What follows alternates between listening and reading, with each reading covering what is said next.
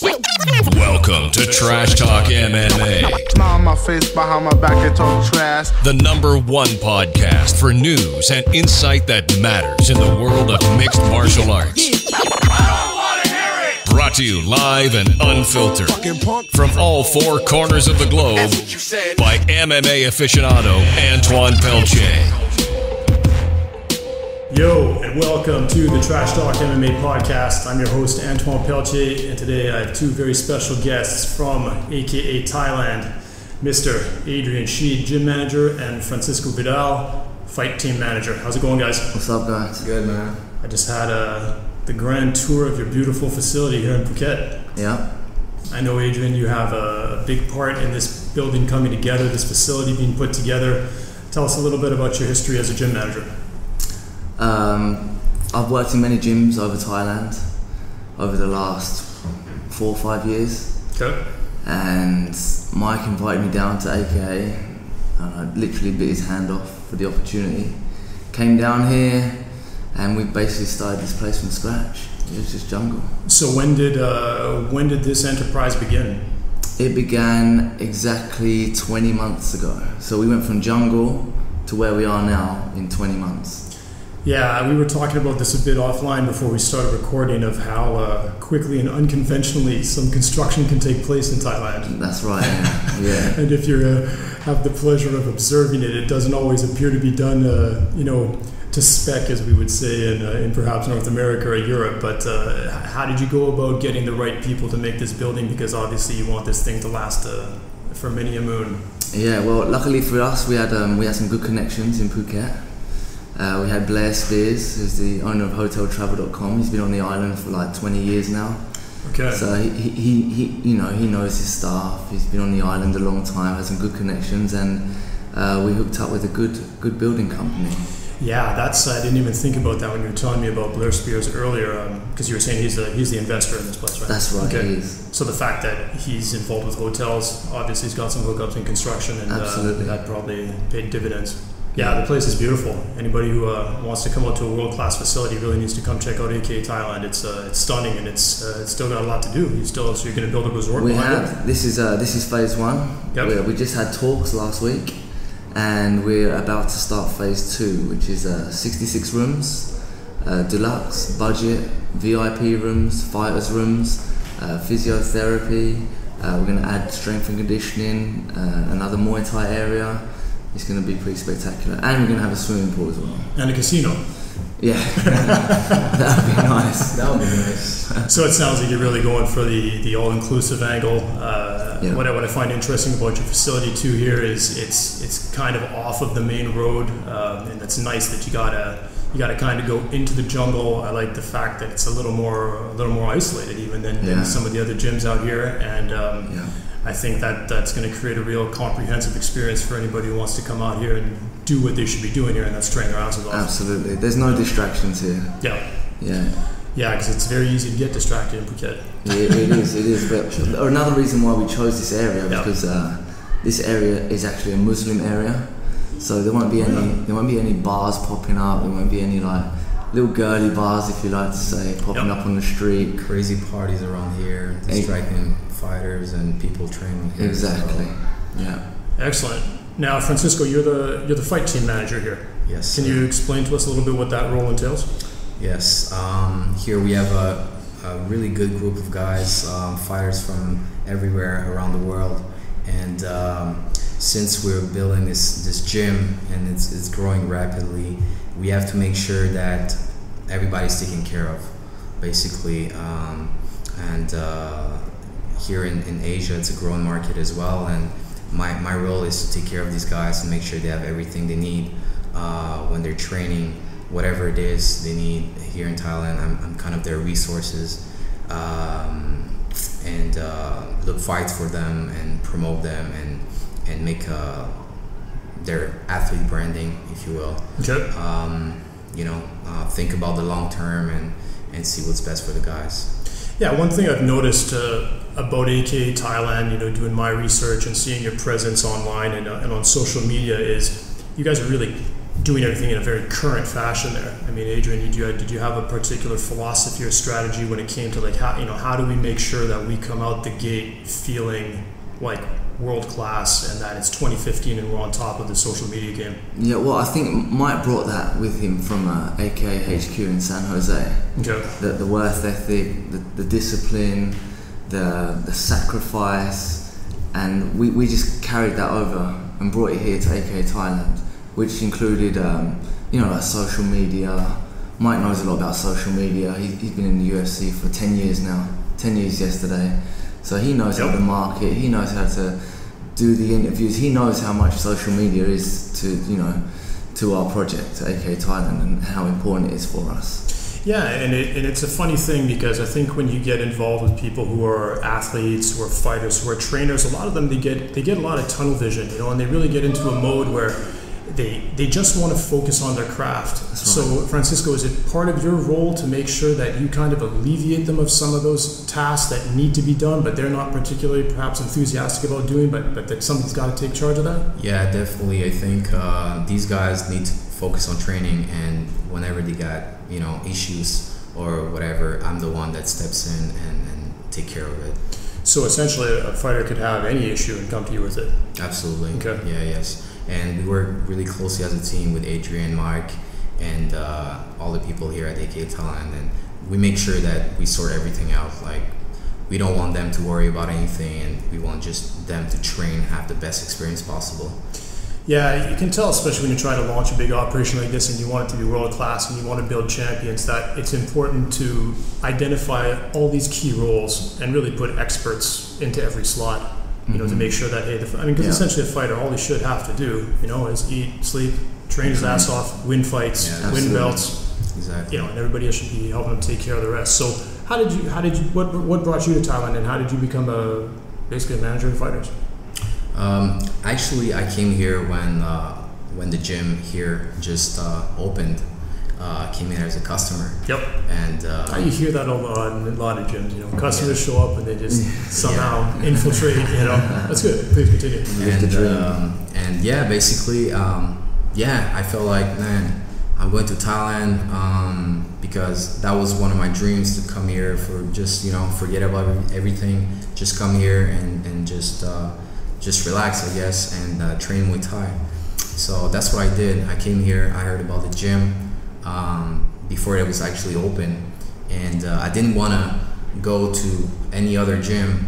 I really wanted to be part of something new, so this is what brought me here. What made you think that? Like, what did you have a preconception of perhaps how some of the other gyms were here, or was there something about the AKA brand that attracted you? Or it's the AKA brand. Actually, Mike, I've been a Mike's fan for a while, Yep. And when I heard about this project, I was like, wow, man, I gotta check it out for myself. And basically, you just want. I was just curious, basically, and wanted to experience something like this. And when I came to check it out, I automatically fell in love with the place. Adrian, we got along pretty good in right off the bat, right? Mm-hmm. So I decided to stay here, train here, and that's when it came to me that, man, this lifestyle is, I was living the dream. I was like, man, I'm ready to change my life to do this. And I ran my own consulting business back in Canada, and I even had a talk with Adrian back then, I remember. Mm-hmm. And I always been involved with martial arts all my life, and I have a lot of friends that are fighters, and but it just hit me like, man, you know what? I want to get into sports management. I want to be involved in MMA. I know a lot about this. I've been a fan forever, and I just decided to get into it. You know what I mean? But did you have a sports management background? I didn't, but I did my research, and I got my credentials. Specifically to get in this kind of position. So then I left here and went for that, and learned what I had to learn, experienced some of it back home with some Muay Thai promotions, some local gyms, and then I got in touch with Mike, and then we've been in touch since, like, for a while, back and forth, and you know, then he decided. It's cool. I mean, I like that story because it sounds like you created your job. You created your dream job, kind of. Mm-hmm. Actually, that's pretty much what happened. Yeah. And I know, like, when I was back at EA Sports, and I was working on hockey games and basketball games, doing commentary, the audio for those, and those, I like hockey, but basketball to me I appreciate it from an athletic standpoint, but it's just not a sport that resonates with me. The only sport that really resonates with me is fighting. Right. So I used those 8 years at EA Sports to just learn how to do the job. So when you were saying, hey, there's something I want to do here, I know this different context that I want to apply it in, but you used, another content. You went and got the education, you applied it, and then you're able to basically cherry pick, your dream job. And I know once THQ back in 2007, they announced that they had the UFC license for the game. Then I literally people were like, how'd you get that job? And I was like, it's pretty crazy. I grabbed a piece of paper and I said, hi, my name's Antoine Pelletier. I'm a commentary designer and audio director for EA Sports. I see you guys have the UFC license. We're going to pump out some games. I'm an MMA freak and I'd love to be a part of this, be a part of this product. If you'd like my services, give me a call. And 2 weeks later, they gave me a call. 2 weeks later, they flew me down. And 3 days later, I had an offer. And it was just awesome. That's awesome, man. But I like hearing stories like this. And we were talking, Adrian, about your previous experience trying to set up a big martial arts gym in Chiang Mai, and that fell apart due to logistic reasons and politics, and you felt like you were in a terrible situation. You just got married and had a child, and now you have no income, and you thought it was the end of the world. And lo and behold, look at how things have turned around. Again, you learned how to do it in a different context, and you're now applying it in a better one. Mm-hmm. And it's absolutely. You know what? I really believe that when you have a dream and you chase it and you go after it, you can make it reality. And I think that applies to anybody. And I created this for myself, but if it wasn't for Adrian and Mike, it would not have happened. It always takes other people. It takes people around you. It takes people, and it's like sometimes you believe that, no, I did this by myself, but no, the reality is that yes, you can make dreams come true, but there's a support system that you need to have around you. And it's never just one person that makes great things happen. No. It's always a team. People look at these video games that EA cranks out or Ubisoft and stuff. People have no idea the army of people behind it that are slaving and toiling away on these things. Yeah. So it's like, I want to work on a UFC video game. I'm just the audio guy. We still need graphic designers, and we need animators, and we need 3D modelers, and we need AI programmers, and front-end designers. I mean, it's a small army of people, several hundred people. So you're obviously contributing to that in more or less of a capacity, but it takes teams to make great things happen. Yeah. And a great team working towards the same goal and same passion. Exactly. We share the same passion, and all these people come in here have the same passion. And a lot of these people, like, I met a lot of people that come to Thailand and be like, man, this changed my life.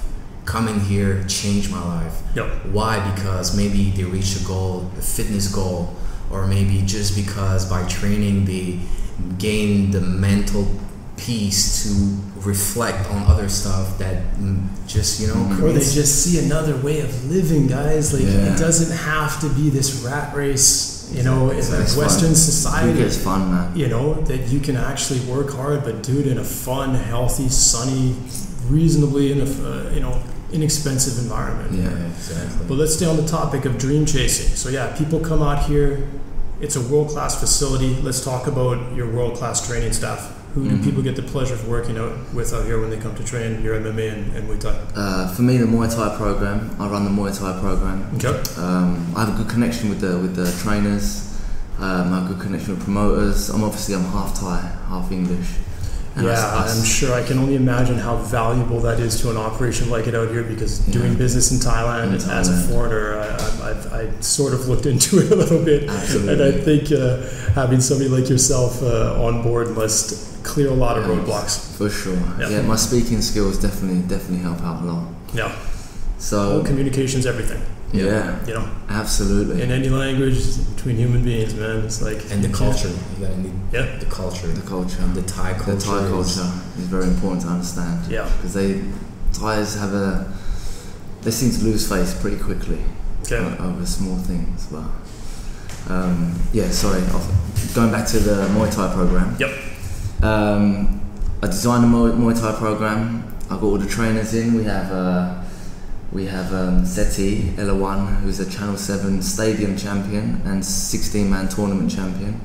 We have a Raja champion in Phuket, AKA Thailand. 24 years old, amazing guy, wealth of experience, 40 pro boxing fights, over 300 Muay Thai fights. He's fought in Laos, he's done fighting with ropes on his hands, you name it, he's done it. That's some funky shit, man, those rope fights. And he's never been cut. That's hardcore. He's never been cut. Never been cut. No. He's never had stitches to his little pretty face. Bro. Yeah. So what do you actually do any of the training yourself, or is that a team of trainers that you manage? The team of trainers that I brought in, they do the training. Yeah, because people they come to Thailand, they want to experience the Thai style, so that the Thai trainers.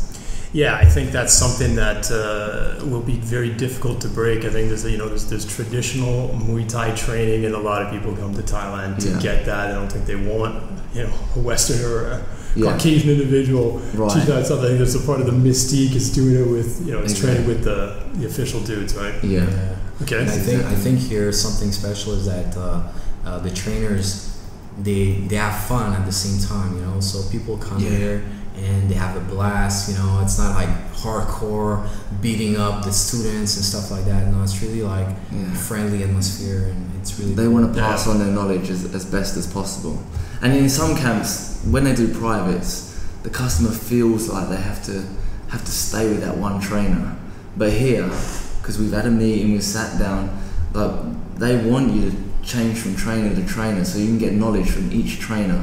Get those different perspectives. Much information and learn as much as possible and take that back home with you. Okay. So it's a real family environment here, So and then so moving on from Muay Thai, who do we have on for BJJ? For BJJ, we got Marcio Gracinha. He's a black belt, second degree, Brazilian Jiu-Jitsu. Originally from Team Nova União. Okay. He's got over 30 fights, MMA pro fights. He's the one leading the BJJ program. So it's very Jiu-Jitsu very focused on MMA. Okay, yeah, so it's BJJ for MMA. Yes, we have the no gi and the gi as well.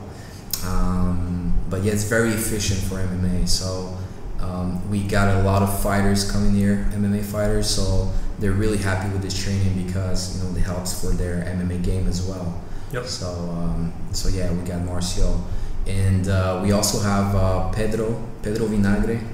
He's also Brazilian black belt. He fought. It was actually in Ultimate Fighter Brazil. He competed on there, and now he's training with us. And he's also training with us in the MMA program. As far as the MMA goes, Mike is the head coach. Okay.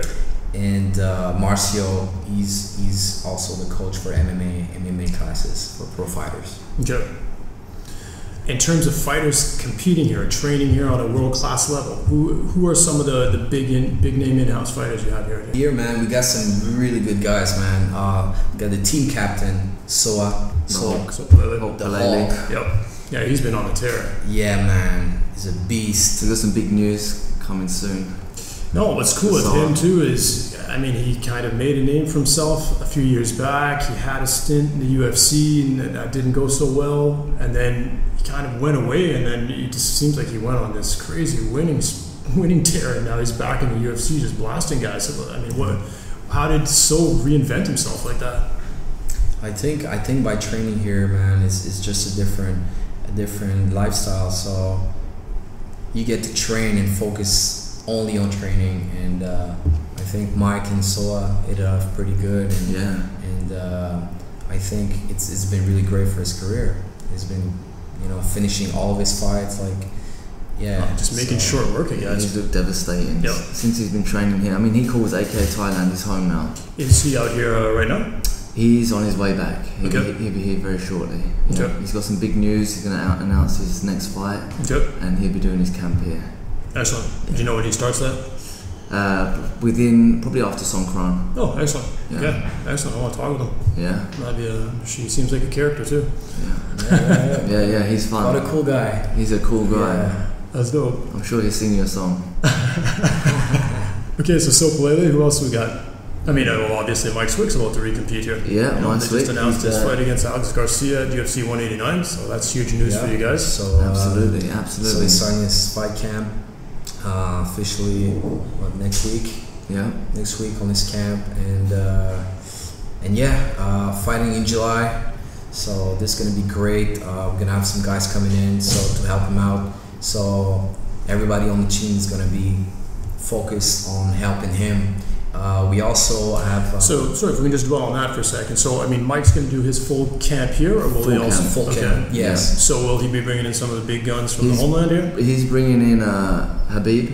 Okay. Yeah, Habib's coming in to help him out, and Luke Rockhold's going to be coming in as well. Luke's been out here a bit already, right? Yeah, Luke's been out here on one occasion before. Okay. Yeah, he loved it and wants to. He's got a big fight coming up. Yeah, against Machida. Like 2 weeks? Next week, 16th, I believe, 16th or 17th of April. That's going to be a nasty fight, man. Man, Luke's gonna. Yeah. It's not because I'm here, but you'll see. I always do my predictions on my site and my blog, and I do have Rockhold taking this. Yeah. I think Machida's going to wilt under this one. Yeah. And listen, God bless Lyoto Machida. He's great fighter. I actually love this matchup. It's like it's such a new school versus not old school, but I mean more traditional martial art. Yeah. Because Rockhold's wild in there, man. I remember I was in the Dominican Republic when he whooped. It was the dude who used to be out of the Cerro Longo camp, Constantino Filippo. Oh, okay, yeah. And that was just. How did he make short work of Filippo? Because Filippo's he's a tough, durable guy. Big guy. And then he made short work out of Tim Boach. Yeah, Luke's special, man. He's special. When you came to train here, I was like, damn. I just think that in that fight that Lyoto's not going to be able to handle the explosiveness and just the reach. He's got the reach. He's got a lot of tools, man. Yeah, he certainly has. Definitely will be an interesting fight. Anything can happen in that fight. So yeah. And I mean, but Machida, he's looked good too. I mean, he looked good against Weidman, and Weidman makes everybody look bad. You know, he looked good, and it was impressive to see him even in the last 30 seconds still really going for it, and even taking some risks like he doesn't do. You know, he was sticking his chin out there and just trying to throw bombs. He knew he needed to finish them, and I thought Machida looked great there. He destroyed Munoz. I mean, it's a big fight. It's a big fight. It's a big fight for both guys. I think if Luke beats Machida, he could put him, next up for the title shot. Because he has the win over Jacare. Yeah. The only setback was Vitor. Yeah. You know? And he wants to rematch that. I know he wants to rematch. Oh, and I mean, if he can get to Machida, that's definitely well deserved. Yeah. Crazy. Okay, so Mike's going to be bringing in. You were saying Luke Habib. and Habib. Habib, yeah, Habib. That fight's going to be wild too. He fights Cerrone on the. That's what card is that? That's at the 187 Vitor on the Vitor Weidman card. That's the John Jones and Johnson fight as well. John Jones, Anthony Johnson Vitor against Weidman, Habib against Cerrone, crazy card, and Joseph Benavidez against John Moraga. Right. And there's one more on there. It's a crazy. It's card. an absolutely nut. I'm forgetting. There's another just stupid, ridiculous fight on that card. Yeah. I forget what was it. But did you see the fight they just added to UFC 189, the Diaz versus Brown? Yeah, and it's funny because Diaz is now he's tweeting that he's supposed to be fighting Pettis next. Right, I see that. Typical Diaz, nonsense. Yeah, Diaz. But he's saying that he wants that fight too. But he said that normally he's going to take a fight versus Pettis, which would be a great fight too. But yeah. Okay, so Lele, Mike Swick. Who else we got training on site that's making waves right now? Paul Daly's back in June. So does Paul Daly, is this going to be home, or how does he fit into Paul Daly will be here for a couple of weeks, but if Mike's in fight camp and Paul's coming here for a fight camp preparation, so they'll probably combine the two and work together a bit. Okay, I'm a big Paul Daly fan. Yeah, me too. Love Paul Daly. Awesome left hook. So, who's his camp? Who's Like, who does Paul Daly officially fight out of? Spirit Dojo. Okay. Back in Nottingham in UK. So he'd come here just for a tune-up? Yep. Come here for a couple of weeks. Okay. And he seems to Thai. frequent Thailand a bit, right? I mean, he does. Yeah, okay. He does. Last time he was here, he trained here for 10 days, and then we went to Pattaya in the middle of just outside of Bangkok, and he fought K1, which had a walkout. It was the main event against Enrico Kell. Okay. Where there's that big controversy where Walkout ran out the ring. Thailand politics. Things like that happen in Muay Thai. What's the expression in MMA? These things happen in MMA. Yeah. These things happen in Muay Thai. Yeah, I think, and coming back to the fight camp, I think this is going to be great, man. Like Mike is going to do his fight camp here. And that was his dream, right? It was like build an amazing gym. Build his dream gym. And then make his fight camp out of his dream gym. And then fight from, But the thing is, the different for AKA Thailand is when he's doing a fight camp, he's having all these guys coming from all different parts of the world who've all got all kinds of different backgrounds that he can pick and choose who he wants to work with.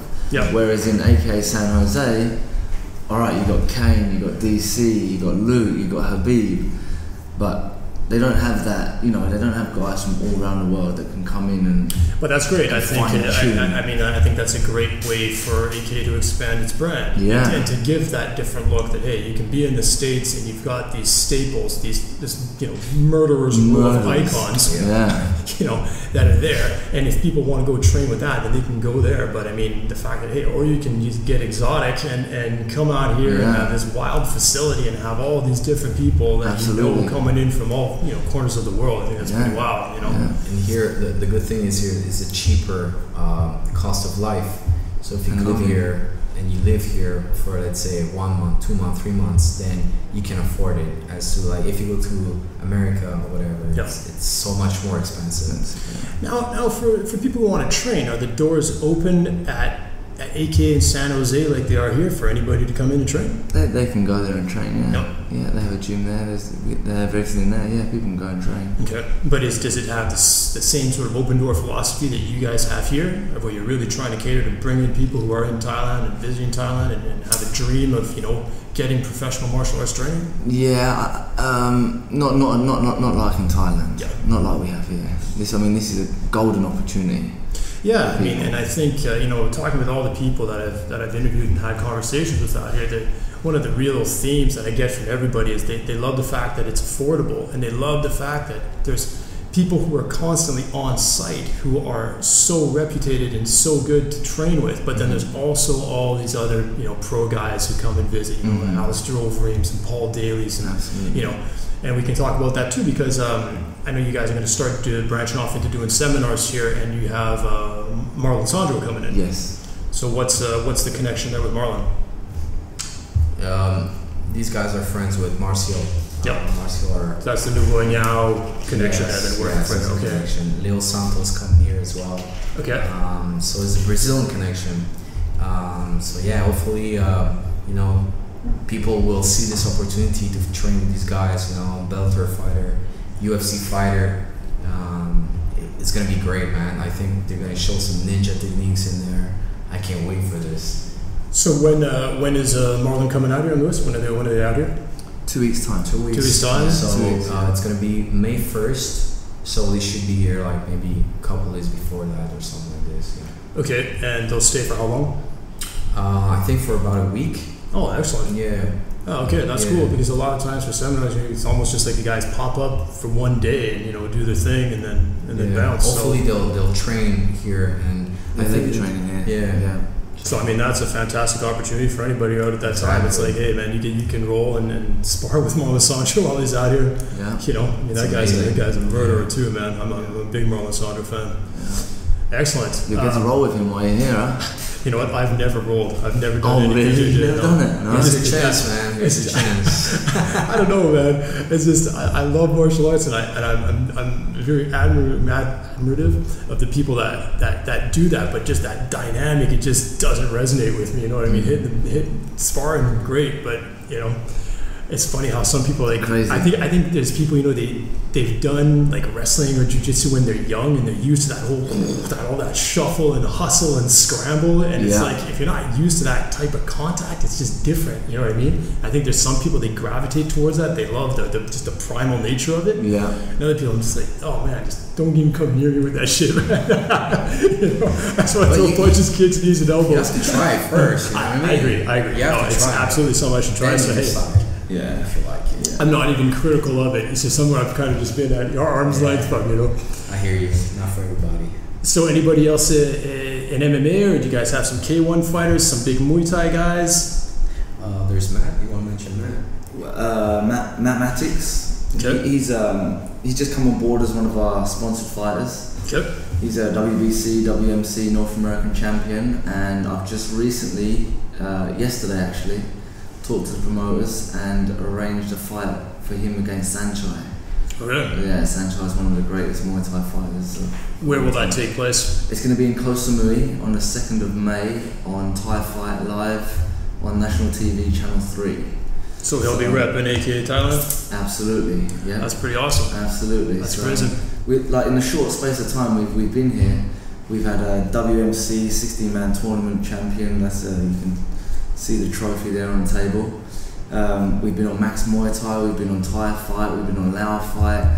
We've done really well. So you mentioned sponsorship. Let's talk about that a little bit. For people who can come out to Thailand, a lot of people come out here with a dream to just learn how to fight, and some of them end up sticking around and getting fights. Yeah. Now, is that something that AKA Thailand is going to provide, that if you come out here and you show heart and determination and grit, and that we see something in you, that we can find you fights? You got AKA Thailand and your name on the fight poster. Absolutely. Do you have different tiers of sponsorship, like being that, okay, there could be some guys that are here on their own dime as a client, and that you see something in them, find them fights, corner them and whatnot, but then they go back home? Is that a type of sponsorship support that you guys can provide? What we do is, if a guy comes through and he's looking to be a sponsored fighter, what we do is, for the Muay Thai, I put them on a 3 to 4 month probation. Okay. This is where they pay for full training for the 3 to 4 months, and then I evaluate them, and the trainers evaluate them. Excellent. We see how skillful they are, how hard they are, their personality outside the ring. We take them to fight, we corner them, we see if they listen, and we really evaluate. Yeah, you see if they fall in line with the philosophies of the brand. Exactly, and if he's what AKA Thailand's looking for, then we sit down after and say, hey, you did great, I'd like to give you free training, maybe free 3 square meals a day for food, and maybe we pay for accommodation. But again, it depends on the level of the fighter and how good they are. See, what I like about what you're saying here is that you actually can spell that out black on white. That's cool, because people then, who are listening to this, they can be like, okay, I want to go out and try this out, and they know that actual program exists. It does exist. Come out, and over those exact amount of times, we're going to evaluate you. Yeah. There's a black on white list of check boxes, right? If you tick them all, you're in. If you don't tick them all, then keep you trying. could be there, but you're not going to get the full sponsorship. Exactly, exactly. You could be good enough to get free training, and just free training. Yep. And I'll organise your fights. I'll hook you up to get the guys to corner you and everything. And then with experience, after time, they might get to the next level, and then we can talk about food and accommodation, upgrading their sponsorship. Yeah. Okay. Now, who right now, as of today, represents AKA Thailand on the international fight scene as fighters? At this moment? Yep. For the Muay Thai, we have Dylan Cruchon, okay. Matt Matix. We have 2 ladies, Jenna and Gemma. Okay. Yeah, they're both on my fight team, and we're looking to extend it. I'm looking for fighters now. So Yeah, I mean, and so then on the MMA front is Sopolele, is he AKA Thailand? Yes, yes, of course. We got Jeff Wan, who's a 1FC fighter. Okay. We also have Glenn Sparv. He's a welterweight. He's the current #1 welterweight in Finland, and he's based here. He's been training with us for about 7 months now. Yeah. And yeah, I've seen Sparv fight. We talked about that earlier. Yes. Made him at that Full Metal Dojo 1. That was a wild fight. This guy's special, man. He's really talented, and he's the hardest working guy in the gym, and he's a great example for the other guys. Yeah, and sure. Work ethic, like second to none. And this is the kind of guy that we want here. Hardworking, respectful, humble guys, and good teammates, basically. Yeah. And who else we got? Wang Zai. Wang Zai was a UFC fighter from China. He was on the first Ultimate Fighter China. Yep. Yeah. Okay. He got to the final, and there's a picture of him actually up there getting his hand raised. Yeah. That was after the Ultimate Fighter. That was his next UFC fight. So yeah, we got a few guys. That's good. On the That's good. international So it scene. sounds like you guys are happy. It sounds like you're growing at the right rate as well. Yeah, I mean, from jungle to now, 20 months, and we've had UFC wins, we've had Muay Thai champions, and yeah, things are going great. And it's only getting started, And we just started. This is just the beginning. Very cool. Listen, guys, it's been awesome talking with you guys. Thank you very much for opening the doors and letting me check all this out and giving me all this insight. I really appreciate it. No problem. Yeah, I want to come back and then talk with a lot of you guys. It sounds like there's a bunch of killers that need to get on the show and kind of get their story and message out there. Absolutely. Because I think that anybody who chooses to come here and leave, the comforts of their home, there's always an interesting story behind it. You've got an incredible one, Adrian. We haven't even really talked about that. I mean, you did tours in Iraq. And, I know you're quite the killer yourself in the ring and in terms of fighting. Yeah. So it's great to hear people having these different struggles, these different experiences, and bringing it all together here in a facility where people can, enjoy a fantastic country in a really wild environment. People have got to see this place. Like you drive off the road and you're out in the jungle. It's pretty cool. I mean, you were saying you're going to have a resort here that's going to have ocean views. Ocean view. I mean, that's crazy, right? Yeah. You're not in San Jose here. No, exactly. That's pretty wild, Yeah, it's going to be one of the best gyms in the world for sure. Okay, well, no, it looks like you guys are on the right path for that. So I wish you all great success in what you're doing, and I hope I can be part of being a bit of a voice for you guys to get your message and promoting you out there. Sure. Michael, love to talk to you. Thank you, man. Yeah, Thanks. Absolutely. He'll be in next tomorrow. Francisco, thank you for your time. Thanks for having us. All right, guys, this was the Trash Talk MMA podcast with my good friends from AKA Thailand, Adrian Shead, gym manager, and Francisco Vidal, the fight team manager. We're signing off. Follow me on Twitter. Follow me on Facebook. Peace. See you guys. Thanks for listening to the Trash Talk MMA podcast. Be sure to visit trashtalkmma.com. On my face, behind my back, and talk trash. And don't forget to follow Antoine on Twitter at Trash Talk MMA. Let us know you're listening. Use hashtag Trash Talk MMA.